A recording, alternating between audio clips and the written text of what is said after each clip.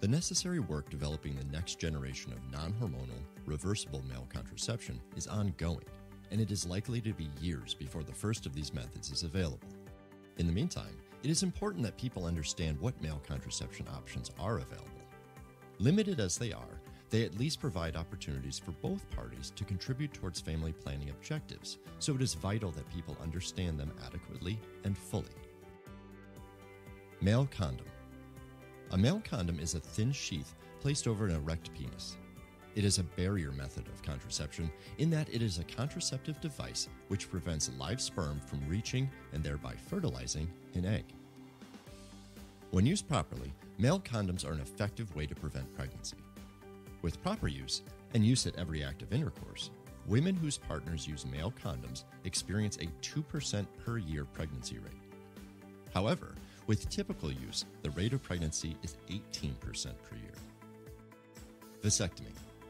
A vasectomy is a surgical procedure for male sterilization, or permanent contraception.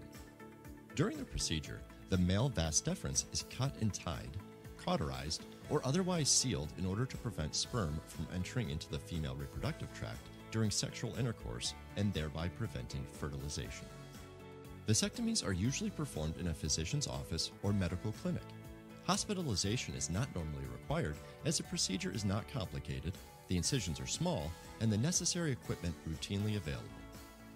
In fact, due to the relative simplicity of the surgery, a vasectomy usually takes less than a half an hour to complete. After a brief recovery at the doctor's office, around an hour, the patient is sent home to rest. Men are usually counseled and advised to consider how the long-term outcome of a vasectomy might affect them both emotionally and physically, as the procedure is considered a permanent method of contraception and is not easily reversed. The procedure is often discouraged for young, single, childless men, as their chances for biological parenthood are more or less permanently reduced to almost zero. They need to determine their own comfort in possibly wanting to conceive a child with a partner or not. Withdrawal. The withdrawal method of contraception is the practice of removing the penis from the vagina and away from a woman's external genitals before ejaculation during sexual intercourse in an effort to prevent pregnancy.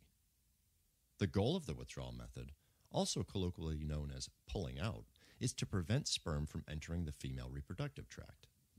The withdrawal method is not recommended as it does not offer STI protection and it isn't effective at preventing pregnancy with respect to other forms of birth control. Consider this.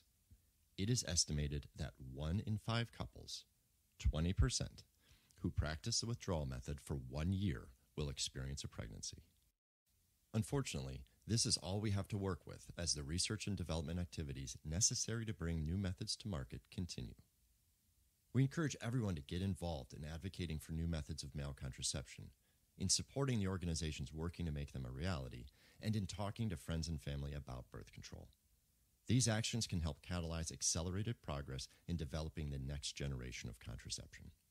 For more information, please visit malecontraceptive.org.